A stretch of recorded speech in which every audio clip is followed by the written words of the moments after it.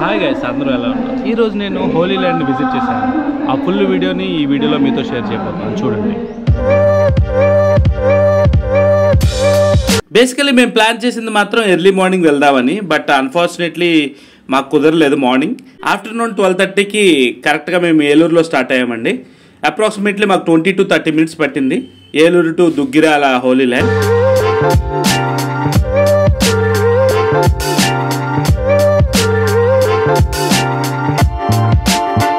So మేము జర్నీలో ఉండగా మాకు అన్ఎక్స్పెక్టెడ్గా పోలీసులు ఎదురయ్యారండి. ఆ పోలీసులు మా కార్ని ఆపి వెరిఫికేషన్ చేశారు, ఎందుకంటే ఎలక్షన్ కోడ్ ఉంది కాబట్టి. సో క్యాష్ క్యారీ చేస్తున్నారా లేదా అని మమ్మల్ని క్వశ్చన్స్ అడిగారు. సో దట్ వాళ్ళు ఒక 5 minutes కార్ చెక్ చేసిన తర్వాత మమ్మల్ని రిలీవ్ చేశారు ఇక్కడ నుంచి.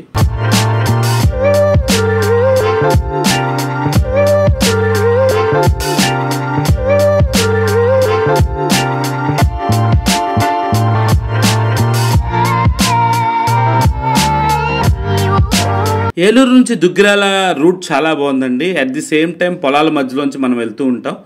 చుట్టూ ఫార్మింగ్ ల్యాండ్స్, మధ్యలో హోలీ ల్యాండ్ ఉంటుంది. చాలా అద్భుతంగా ఉంటుంది. ఇక్కడున్న ఎన్వైరన్మెంట్ కూడా చాలా ఆహ్లాదకరంగా ఉంటుంది.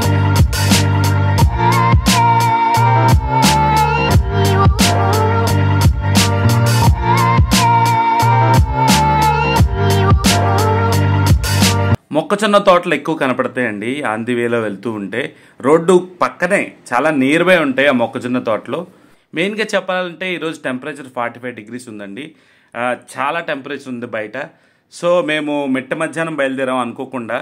బట్ ఈరోజు మస్ట్ అండ్ షుడ్గా విజిట్ చేద్దామని నేను మా ఫ్యామిలీ అనుకున్నాం, అందుకని విజిట్ చేసామండి. ఈరోజు క్రిస్టియానిటీలో ఒక స్పెషల్ డే అండి, పామ్ సండే అంటారు. సో మట్టల ఆదివారం అని తెలుగులో అంటారు. సో ఈ రోజున కొంచెం క్రౌడ్ కూడా ఎక్కువ ఉంటారు హోలీ ల్యాండ్కి అని నా ఫ్రెండ్స్ చెప్పడం జరిగింది.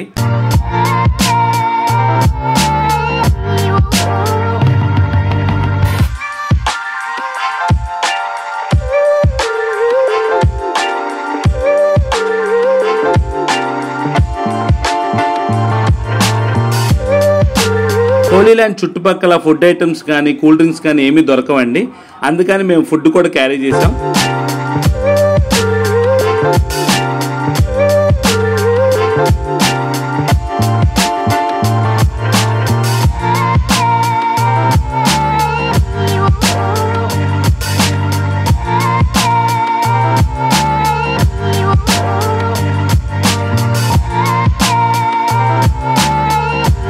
ఫైనల్లీ మనం హోలీ ల్యాండ్ రీచ్ అయిపోయామండి. ఇక్కడ ఎంట్రీ కాస్ట్ వచ్చేసి పర్ హెడ్ 30 rupees ఛార్జ్ చేశారు మాకు.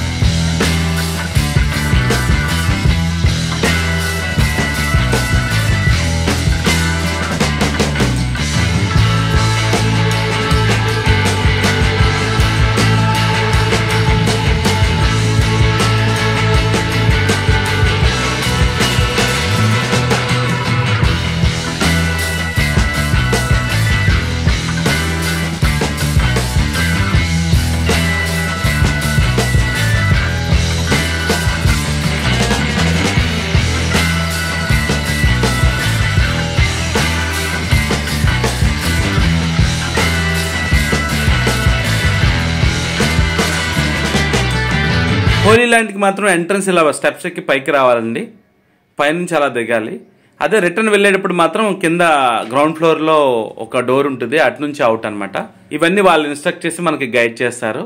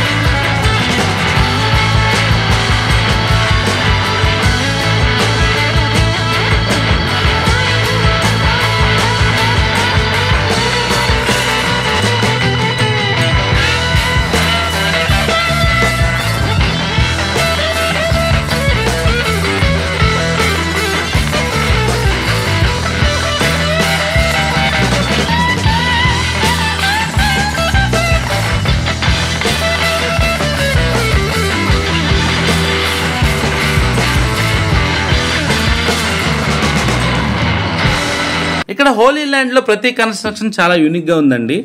చాలా స్టాండర్డ్గా, చాలా అట్రాక్టివ్గా వీళ్ళు డిఫైన్ చేశారు. అక్కడ కనపడుతుంది చూసారా, అది చర్చ్ అండి. ఈరోజు పామ్ సండే అవడం వల్ల క్రౌడ్ ఇంకా ఉన్నారు. స్టిల్ చర్చ్ నడుస్తుంది. ఆ విజువల్స్ కూడా మీతో షేర్ చేసుకుంటాను, చూడండి.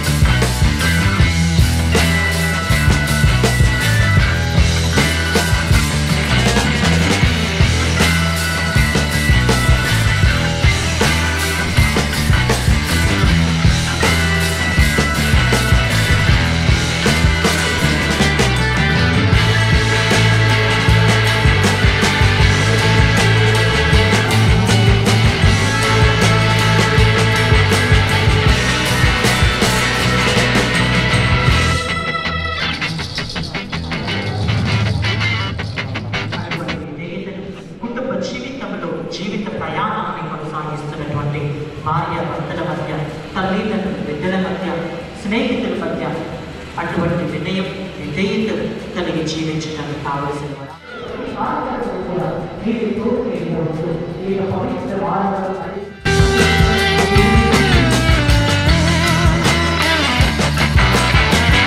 చర్చ్ ఇంకా జరుగుతుందండి. చర్చ్ అయిపోయిన తర్వాత నేను ఒక వీడియో తీసాను. ఆ వీడియోని మీతో షేర్ చేసుకుంటున్నాను. చర్చ్ కన్స్ట్రక్షన్ ఎలా ఉంది ఏంటి అని.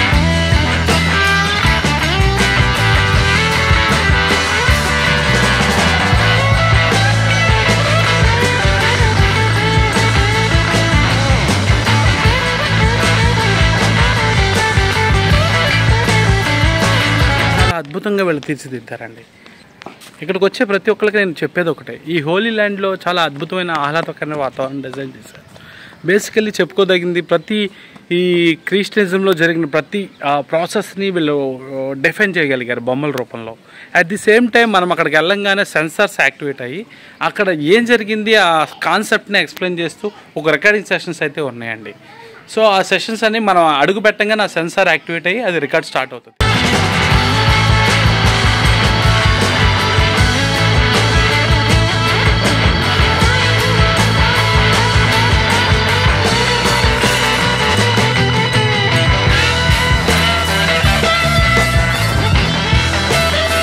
అకార్డింగ్ టు బైబుల్ ప్రతి కాన్సెప్ట్ని వీళ్ళు ప్లాస్టర్ ఆఫ్ ప్యారిస్ విగ్రహాలతో వీళ్ళు డిఫైన్ చేశారండి. విజిటర్స్ ఈ ఏరియాకి వచ్చి విజిట్ చేసే సమయంలో రికార్డింగ్ సెషన్స్ యాక్టివేట్ అయ్యి ప్లే అవుతాయండి. సో ఈ కాన్సెప్ట్ ఏంటి, ఈ కాన్సెప్ట్ అకార్డింగ్ టు బైబుల్ ఏముంది అనేది బ్రీఫ్ గా రికార్డెడ్ వాయిస్ తో ఇక్కడ ప్లే అవుతూ ఉంటుంది.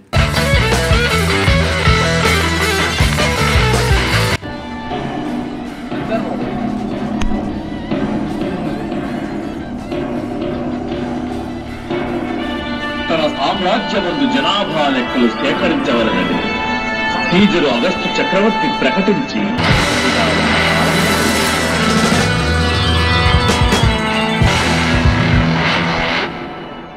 అందులో పేర్లు రాయించుకుంటుంది. యూదయ సీమలో ఉన్న దావీదు పట్టణము బెత్లెహేమునకు జనాభా లెక్కలలో తమ పేర్లు చేర్పించుకున్నటకై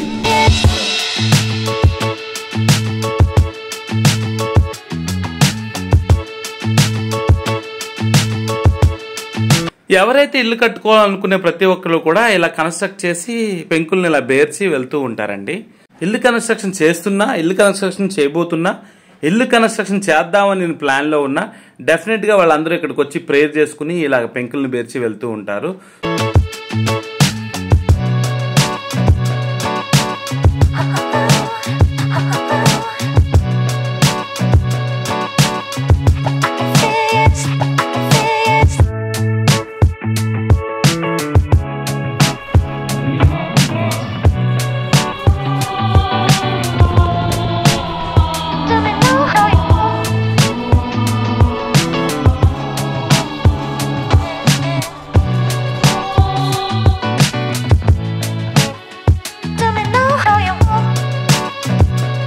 ప్లే అయ్యే సౌండ్స్ వల్ల కాపీరైట్స్ ఎక్కడ పడతాయో అని నేనైతే బ్యాక్గ్రౌండ్ సౌండ్ అయితే క్యారీ చేస్తాను అండి. Sorry for that. కంప్లీట్గా బ్రీఫ్గా క్లియర్గా వినడానికి నేను ఛాన్స్ ఇవ్వట్లేదు, ఎందుకంటే యూట్యూబ్ కాపీరైట్ గైడ్ లైన్స్కి వెళ్ళిపోతుంది. ఫైనల్లీ ఈ వీడియోని బ్లాక్ చేయగలుగుతుంది. So that is the reason I'm following YouTube instructions.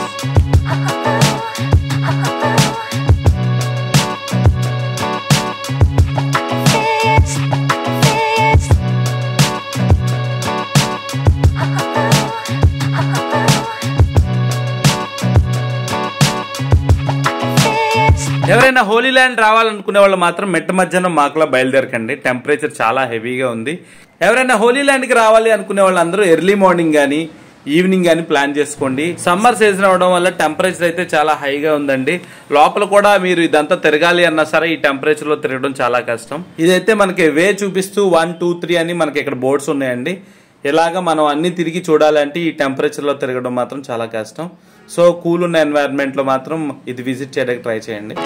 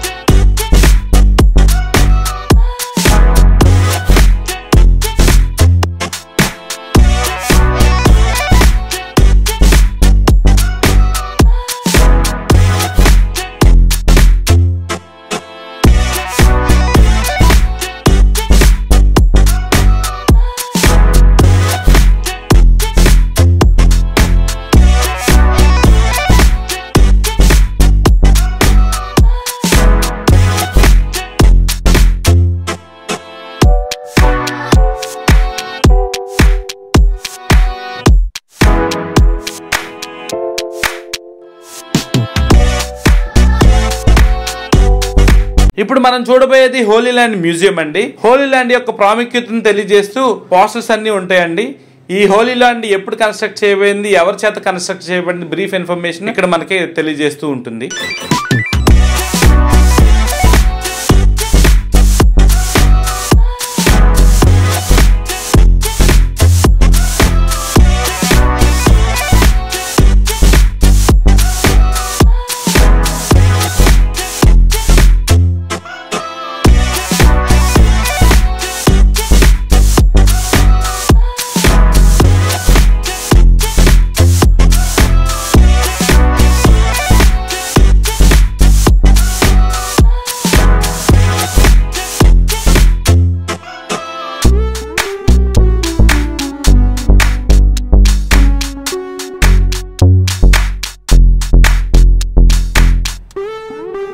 Holi land లో ఫ్లోర్ వర్క్ నడుస్తుందండి.